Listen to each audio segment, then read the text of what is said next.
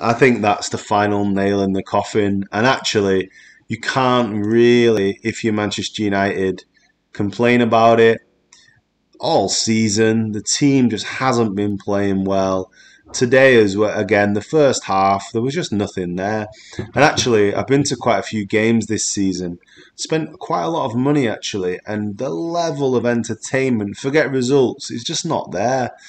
Ronaldo was injured, was ill today, and Rashford couldn't even make the squad, the starting lineup. Something's drastically gone wrong there. Sancho didn't really do much. Alanga, poor. Bruno tried. Pogba non-existent. The club is fundamentally broken. Just heard some of Gary Neville's comments on Sky there. He's right. With the Glazier family in charge, Man United won't do anything, I promise you. The club's focused on commerciality and not focused upon being the best football club that it can be.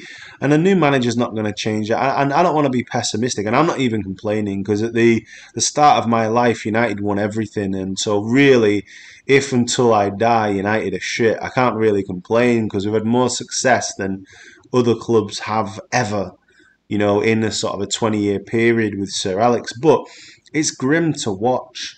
The players, do they care? Are they really good enough? Ranić's been unlucky. He's been thrown under the bus. It's not his fault. And there's just nothing there. There's nothing to get excited about.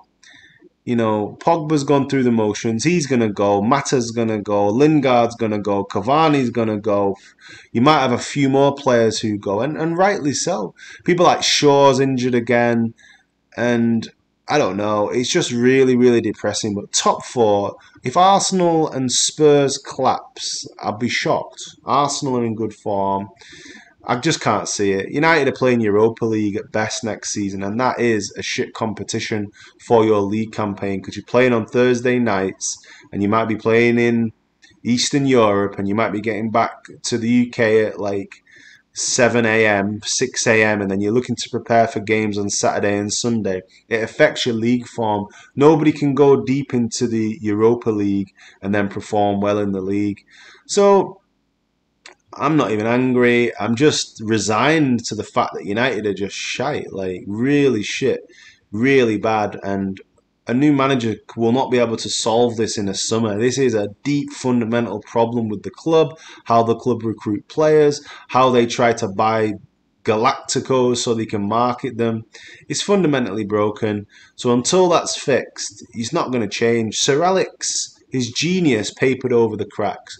Once he went, it exposed the Glazers for what they are, which is just fucking shyster, robbing, fucking US extractive capitalist bastards. And that's it. That's all they are. They're extractive capitalists who take £20 million in dividends, and we pay another £30 million in interest payments. So you got £50 million net just flowing out of the club, and they don't give a shit. If they can get top four and keep the cash cow alive, that's all they care about. Until they're gone, my love for Manchester United every single year is decreasing, becoming less and less and less, because it's no longer our club. Anyway, what do you think? Am I being too pessimistic? Please comment. Thank you.